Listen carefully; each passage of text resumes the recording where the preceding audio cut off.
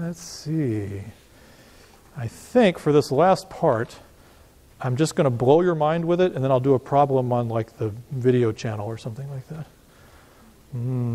What is the difference between the vector sum equation and the converted equation? I think this was too long ago. Yeah, these are too far back. Sorry. I missed all these. Let me just show you one thing, and we'll all think about what we think is the answer, and then we'll just go. Because this is a weird, counterintuitive thing about relative motion and angles. Okay? Yeah, somebody I think asked, what's the difference between that equation and just a vector sum? Nothing. That's the point. Is all this really is a vector sum. That's really all the relative motion equation is. Let's imagine here we have a projectile launched from a moving object. So if I wanted to combine things, motion problems involving moving reference frames, the difficult thing we might do is combine a projectile with a moving reference frame. And that would be the hard problem. And there's one in your homework. Right? So let's look real quick. So we have projectile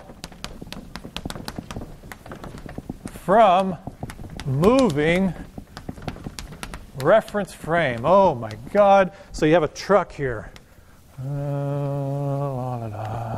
And you have this cannon at some angle 45 degrees, right? And you have a bullet, and it comes out like that. V naught. Boom, 45 degrees. I'll make it clear, I was 45 degrees. But the truck is moving at V, some V also. Right? And the question is, well, there's a lot of questions we could ask. What angle is the bullet launched in the ground frame? What angle? So the 45 is in the truck frame, right? So this is the velocity vector of the bullet in the truck frame. The thing's mounted at 45 degrees, it's moving forward, it shoots it at 45 degrees. Right? This is the velocity of the truck in the ground frame, moving forward. So before we do it, let's test our intuition. We're going to do a 3 count, and you're going to say if you think it's higher angle or lower angle. Higher angle or lower angle. You ready? Say higher or lower. 1, 2, 3.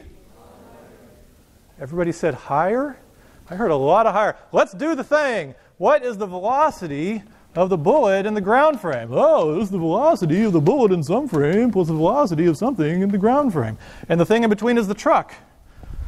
Right? So let's see. Let's now just do our vector sum. What's the velocity of the bullet in the truck frame? It's there. What's the velocity of the truck in the ground frame? It's there. It's lower. Right? The thing actually shoots at a lower angle because the truck is moving forward. Yeah, I know. It's weird. I don't know why we always think it's higher. I think it's because we think of the wind blowing it up, or we think of the truck accelerating under it, which it doesn't do. Right? But it's actually lower. And it actually makes sense. If you took this velocity vector and just added some of this, what? The net is lower. It's got to be lower. So the angle does something kind of counterintuitive. And then once you set that up, then you know how fast it's moving, and you could do the kinematics in the ground frame. It's just an article, a mass launched at this new velocity, a new magnitude and a new angle. And then you just forget about the truck. So that's the one about beer bikes, or about the water balloon fight at beer bike. So good luck with that one. All right.